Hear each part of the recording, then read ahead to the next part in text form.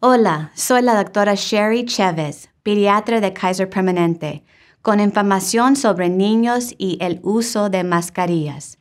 Aunque los niños tienen menos propensión a enfermarse de forma grave con el COVID-19, ellos pueden transmitir el virus a personas vulnerables de su familia y de la comunidad.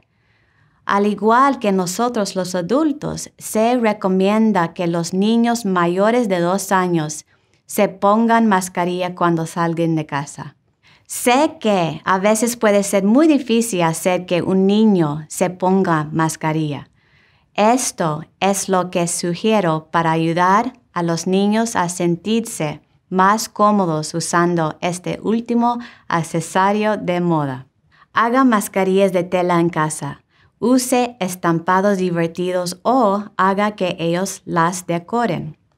Practique el uso de mascarilla en casa. Juegue a los superhéroes, coloquéles mascarilla a los animales de peluche, use su imaginación y diviértanse juntos.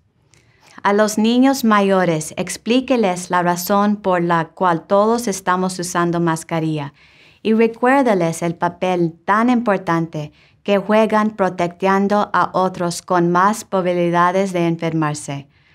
Hágales saber que ellos hacen parte del equipo que está ayudando a proteger del virus y su familia y la comunidad.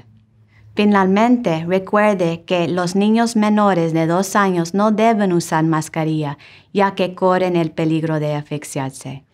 Espero que su y su familia estén saludables y sanos. Gracias.